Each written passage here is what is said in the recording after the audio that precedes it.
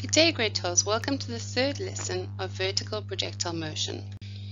In this lesson, we're going to revise equations of motion and then apply them to vertical motion, whereas before we have just been looking at horizontal motion. So let's quickly revise the equations of motion. They will be on your formula sheets, but let's just go through it. First of all, you've got Vf is equal to Vi plus A delta t, where we know that Vf is going to be the final velocity, okay. Vi is the initial velocity. A is acceleration, and in vertical projectile motion, acceleration is often written as g. Why? Because it stands for the acceleration due to gravity. Okay, and on Earth we use 9.8. Okay, and I say use because it's close to the actual amount, and the amount varies depending where you are on Earth. Acceleration due to gravity. Delta t equals the change in time. Okay, so that's what we've got there. Vf is equal to Vi plus A delta t. We've got Vf squared equals Vi squared plus 2A delta x. So the only new variable here is delta x, and delta x is the change in displacement. Okay, we've got two more. We have got the delta x equals Vi delta t plus a half A delta t squared, and delta x equals Vf plus Vi over 2 times delta t. Right, now these equations are on your formula sheet, so there's no reason for you to get these wrong. In a lot of my students' exam papers, they often miswrite the equation, they copy it down incorrectly, and then use it incorrectly, and it's very frustrating because they know what they're doing, they've just made a silly mistake. So please make sure that if you are copying the equation down, or even if you think you know it from memory, make sure that you're writing the correct equation down before you even start your problem. Right, so let's look at an example. A cricketer hits a cricket ball straight up into the air. The cricket ball has an initial velocity of 18 meters per second vertically upwards. And the first question says, what height does the ball reach before it stops to fall back to the ground? Okay, so we've got a cricketer, and he hits the cricket ball straight up into the air. So it goes straight up into the air and then it comes down. We know it comes down. Okay, and it tells us that the initial velocity of this is 18 meters per second. Now the most important thing in these type of questions is to decide which direction is going to be positive and which is going to be negative. And in this case, I'm going to choose up as positive. I'm going to choose up as positive, which means that this initial velocity is going to be positive. Right, now if you've watched any of the other videos where I teach equations of motion, you will know that I like to write down all the variables that we have, okay, and then we assign the numbers that we know, and then we work out which equation we want. Okay, so let's have a look at that. We've got the initial velocity is positive 18. It says at what height does the ball reach before it stops to fall back down to the ground, which means we want to know what is this height here. So delta x is what we want to find out. Okay, we know that the velocity up here is 0, so therefore we can say that the final velocity is 0. Okay, that's the final velocity of the upward movement. And we also know that the acceleration is g, which is 9.8. Okay, so the acceleration is 9.8. But which way is the acceleration? Acceleration is down towards the Earth. And since we chose up as positive, it means that this has to be a minus 9.8. Okay, so now let's think about what equations we can use. So I'm going to write the equations up here, and I'm doing them in a different color just so that we don't get confused. We've got Vf equals Vi plus A delta t. That does not help because we don't have the change in time. we've got VF squared equals VI squared plus 2A delta X. Do we have the final velocity? Yes, we do. Do we have the initial velocity? Yes, we do. Do we have the acceleration? Yes, we do. And do we want to find out delta X? Yes, we do. Yay! So we can use that equation. We don't have to go any further. Obviously, you don't have to write all of the equations down as you go through. You will have them on a formula sheet. So let's do this. We've got VF squared is equal to VI squared plus 2A delta X. The final velocity is 0. Is equal to the initial velocity, which is 18 squared, plus 2 times minus 9.8 delta X. Okay, so the first thing we do is work out what 18 squared is, and that's 324. So we've got 0 is equal to 324. 2 times plus times minus and minus 2 times 9.8 is 19.6 delta X. And then we take this across, it becomes minus 324 divided by minus 19.6 is going to be delta X. So we divide it by 19.6 and we end up with 16.53 delta X equals 16.53 meters. Okay, so the maximum height it reaches, this maximum height it reaches is 16.53 meters. Now there's a second question. It says, how long has the ball been in the air for? Okay, that's a very badly worded question. But they want to know how long is the ball in the air. Okay, so do you agree that the amount of time it takes to get up is going to be equal to the amount of time it takes to get down? Why? Because the final velocity here equals the initial velocity on the side. The initial velocity here equals the final velocity here, and the only force acting on it the whole time is the force of gravity, which is equal. Right. So let's write down our equations again, our formula again, of what we've got, the variables. Our initial velocity, again, we're still going to talk about up, is 18. Our final velocity is 0. We have the delta X at the moment is 16.53, and we've got the acceleration is still minus 9.8, and we want the change in time. Now, I would try and not use this information unless we have to, because I may have made a mistake working that out, in which case it will compound my errors later. So it is an equation where we can work out the time using what we were originally given, the initial velocity, final velocity, and acceleration. And we see that there is an equation. It is that one there that I've already written down. VF is equal to VI plus A delta T. So let's do it. We've got VF equals VI plus A delta T. The final velocity is 0, initial velocity is 18, plus minus 9.8 times by delta T. If we take this across, it becomes minus 18 divided by minus 9.8 is equal to delta T. Therefore, the time to go upwards, just the time to go upwards, is going to be 18 divided by 9.8, which is 1.84 seconds. 1.84 seconds. But we've got to understand that what goes up must come down. So if it took 1.84 seconds to go up, it's going to take another 1.84 seconds to come down. Therefore, it's 1.84 times by 2 is the amount of time the ball is in the air. So we times it by 2 and we get 3.67 seconds. 3.67 seconds.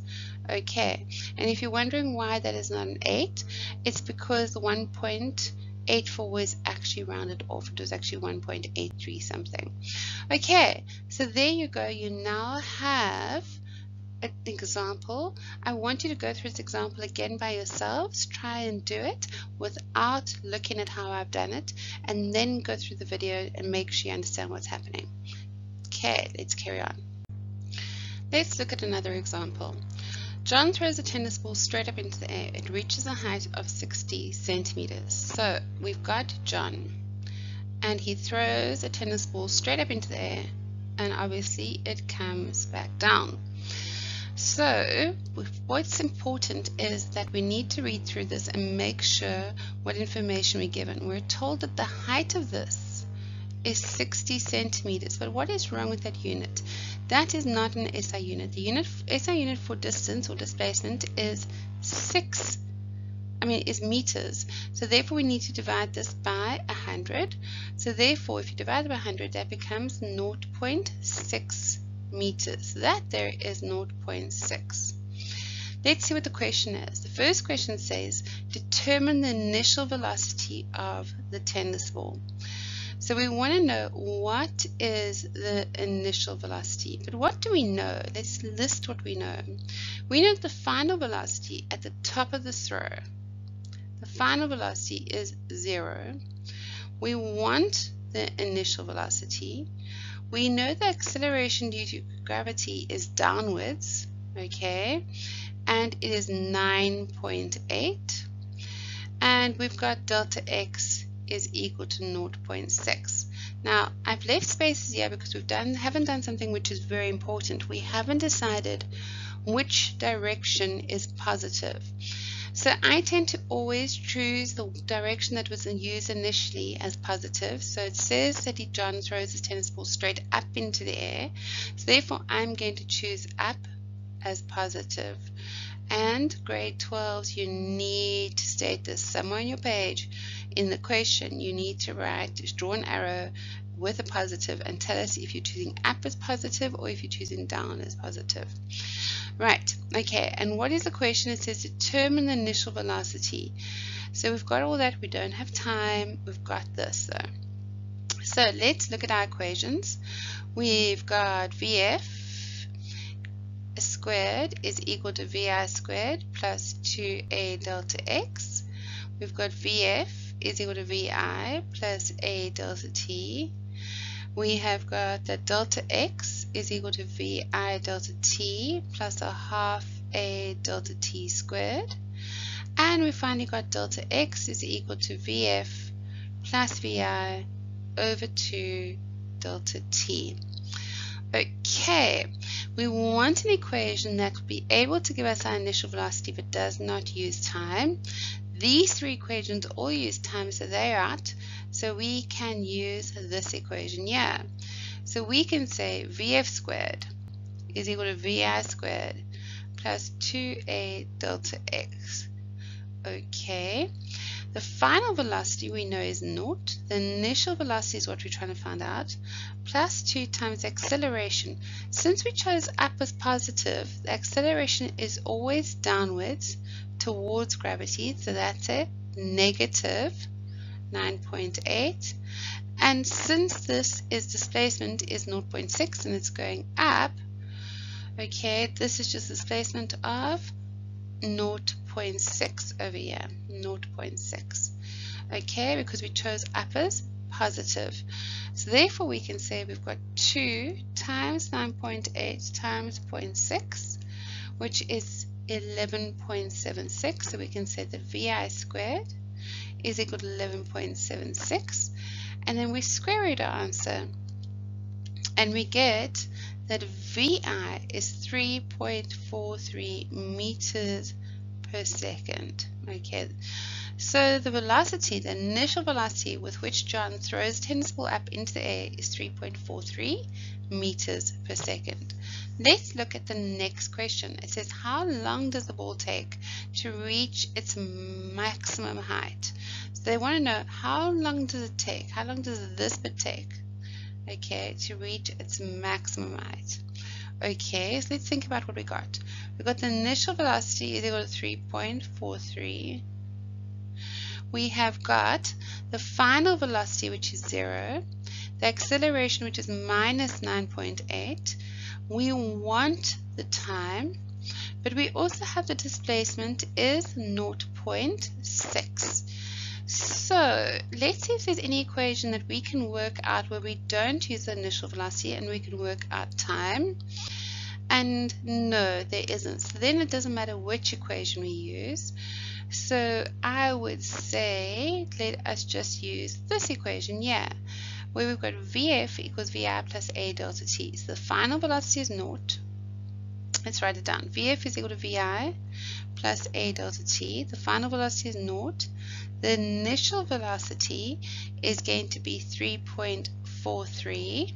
Okay, 3.43 meters per second, and it's positive because it was going upwards, plus the acceleration of minus 9.8 times the time delta t. Okay, so therefore we can say that minus 3.43 over minus 9.8 equals the change in time. Therefore, the amount of time it takes to reach its maximum height is 3.43 divided by 9.8, which is 0.35 seconds. See how nice it is. See how very easy it is. It's not complicated. You just need to write down the variables and then substitute in appropriately. Let's do a final example. This example is actually very good because it often comes up in the exams, or something similar comes up in exams. It says Peter takes a trip in a hot air balloon. Okay, here's your hot air balloon over here. Okay, the hot air balloon is ascending at a velocity of 3 meters per second vertically upwards. So it is going upwards at a constant velocity of 3 meters per second. And then Peter accidentally drops his phone over the side of the balloon's basket at a height of 30 meters. So he is, at this point in time, 30 meters above the ground. So obviously the cell phone is also being dropped at a height of 30 meters. Now it says calculate the velocity with which the phone hits the ground. Okay, so we want to know how hard it hits the ground. And this is important. The part that's important is for you to realize that the initial velocity of the phone when it leaves Peter's hands is actually 3 meters per second upwards. It is part of the balloon and basket and Peter system, and therefore he is the cell phone is going up at a velocity of 3 meters per second, and then it is going to, so it's effectively been thrown up. It just doesn't see that because we're also traveling at 3 meters per second. So it's going up at 3 meters per second, it reaches 0, and then it goes down and hits the ground. And obviously this is a very exaggerated parabola.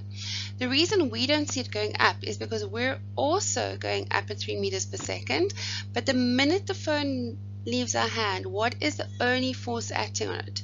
The only force acting on it is, of course, the force of gravity. So it's going to start slowing down immediately. So basically we pull away from the phone as it drops down. So by the time it gets here, we're already up here somewhere. Okay, so by the time the phone gets to the top of its curve, we're already much higher. Okay, so it says calculate the velocity which the phone hits the ground. So as usual, I say to you guys, we need to write down our variables: VF, VI, A, delta X, delta T. And we need to choose a direction being positive. We need to choose our frame of reference. And I tend to choose the way that we're moving first as being positive. So I'm choosing upward as positive. Okay.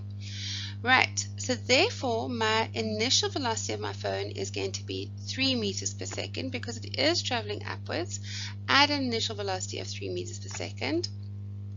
The only force acting on the cell phone the minute it's dropped from Peter's hands is the force of gravity all the way down, which causes an acceleration of minus 9.8 meters per second squared.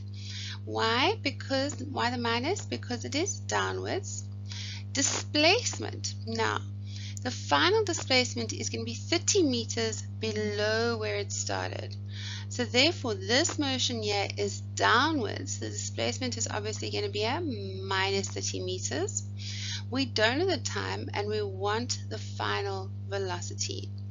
Okay, so as per usual, you would check your formula sheet. I'm going to write down the formula. So we've got VF squared equals VI squared plus 2A delta X. And if we know our equations, we know all the other 3 equations use time in them somewhere. They all include time. And since we don't have time, we're not going to use those. So the equation that we're going to use is this. So we've got VF squared is equal to VI squared plus 2a delta x. The initial velocity is 3 squared plus 2, the acceleration is minus 9.8, and the displacement is minus 30. So if we pop that into a calculator, you have got your 9 plus bracket 2 times 9.8 times 30, which is going to give us VF squared is equal to 597 meters per second. Well, actually, let's just leave the meters per second out because it's not finished yet. And that's not the correct unit because it's all squared at the moment. And then we're going to square root the answer. And we're going to get that the final velocity with which it hits the ground. Now, please understand when you square root this, you're going to end up with a positive 24.43 or negative 24.43, and your calculator is most likely only going to show you the positive 24.43, but that obviously can't be the correct answer. Why? This is incorrect because we've chose upwards as positive, so this would show a final velocity, which it hits the ground at, as upwards as 24.43, which cannot be. So the final velocity is minus 24.43 meters per second, or we could say that the final velocity is 24.43 meters per second downwards. Remember that we can always, since it's a vector, you always have to give a direction. And that grade 11s is basically your vertical motion, and using equations of motion with your vertical motion one dimension. Please practice and then go do the questions on the 2Enable system.